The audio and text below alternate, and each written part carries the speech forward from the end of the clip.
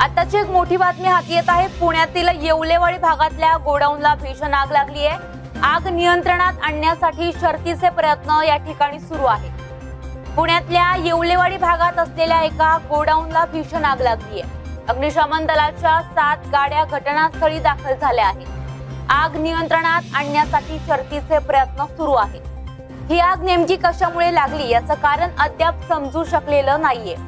सकाळी 7:15च्या सुमारास ही घटना घडली आहे।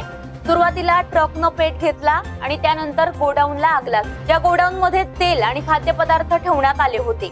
अद्याप ही आग नियंत्रणात आलेली नाहीये। ही आग नेमकी का लागलेली आहे कारण समजू शकलेलं नाहीये। अग्निशमन दलाकडून ही आग नियंत्रणात आणण्यासाठी शर्थीचे प्रयत्न सुरू आहेत। अग्निशमन दलाच्या आणखी 4 गाड्या घटनास्थळी दाखल झाल्या आहेत।